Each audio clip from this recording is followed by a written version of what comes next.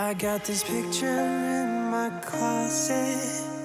It's gathering dust right now, and the edges have been folded once or twice.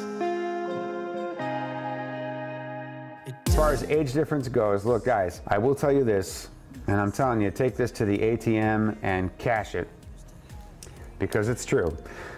Everywhere we go, women are okay with meeting somebody who's older as long as you're from the same generation.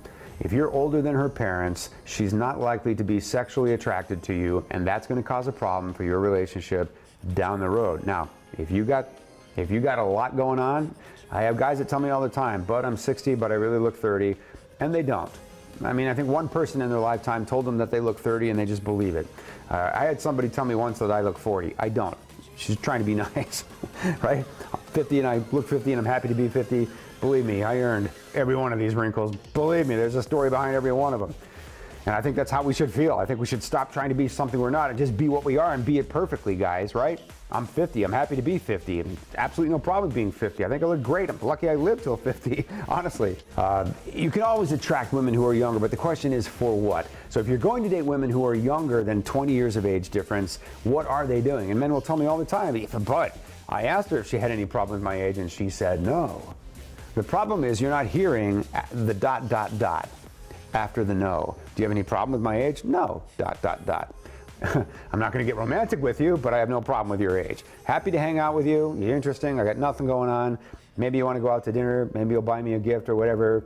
You know, who knows? Why not? Could be fun. I don't mind if you don't mind. You know, I learned English. I don't get to practice it with anybody. And again, you seem like a nice guy, ... Right? I have no problem with your age at all as long as you don't want to get romantic, ... So I hear guys saying she has no problem with my age, but I'm going to date her, right? And then they're dating 1, 2, 3, 4, 5 times. And nothing's going on. You're just in this perpetual friend zone. The good news is that women who are probably going to be in their late 20s, 30s, even 40s are stunning and beautiful. They look every bit as inviting and wonderful as the women in their, younger years. Look, do what's right for you guys. If you're in your 30s and 40s, you decide what's right for you. But in order for this to finish, once you start it, she's going to have a certain amount of relationship experience. You're not meeting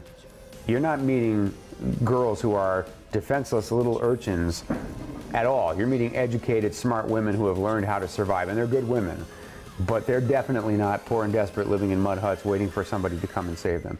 And I'm telling you that not to be obnoxious. I'm telling you that to be real, because you can spend the next 10 years doing something that's never going to work, or you can go get your girl, bro.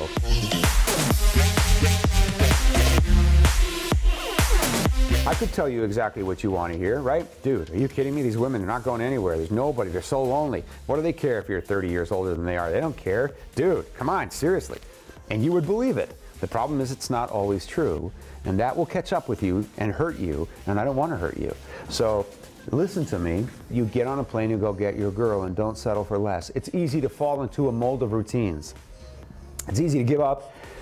It's easy to fall into that learned helplessness that I talked about last year so many times, right? I'm helpless, I can't change my situation, but if you really think about it, you can. It just takes some extreme decisioning, some big risks, some big decisions, maybe not really risks, it just, it takes you getting out of your comfort zone in a way that you might not have done in a long, long time, but you're not actually helpless when you think about it.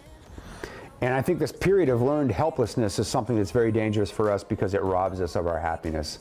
And I don't want you to be robbed. I want you to be fulfilled, because that is the light that we need to combat all the dark that's just building and building in this world. We need more love. We need more light. We need happy children who are from loving parents. Go get your girl. Go love with all you've got. Go give it everything you've got, and never let this world beat you down so that you're not giving your love and not getting in return, because that is why you're here. It's why I'm here. It's why our paths have crossed. It's why you're listening to me right now, guys. That is why you are listening to me right now, so that you can get on a plane and go realize the love that you want to realize. Sometimes you have to reach a little further to get what you want. If it's not happening in your backyard or your community, so what? Not your fault. Big deal. It's a small world. Flights go everywhere all day long. Millions of people fly all year to all kinds of places, and you can go to Colombia or Japan or China or Russia or Ukraine, or and you go anywhere, for God's sake. When you worry, I worry. It's no hurry, 'cause we got... Join Join men from all over the world as they take a trip and find their future brides. Check out our website at Bangkok-women.com. If you enjoyed this video or want more information, please like our videos and subscribe to our channel.